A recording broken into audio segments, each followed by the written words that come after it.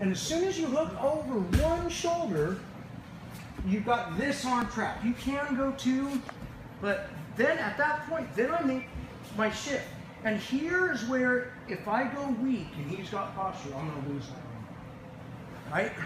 So I cross, climb. This is the clamp. See, I'm clamping him in.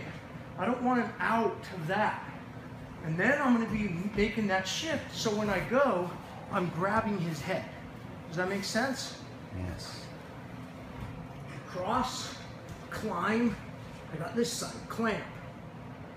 Here's the clamping foot. See, I'm drawing him in. So when I go, I'm not losing it. I don't want to rush it. Do that white belt thing, right? Sorry. That thing that says the guy's all instinct, which is like the extend thing, right? Oh, I was thinking extend your arm, I'd extend my legs, right? And then the blue belt thing is, well, if we're pulling everything in, then they don't even extend the arm. They forget that part, right? And then purple belts go, oh, I'm pulling me in, but extending him. Make sense?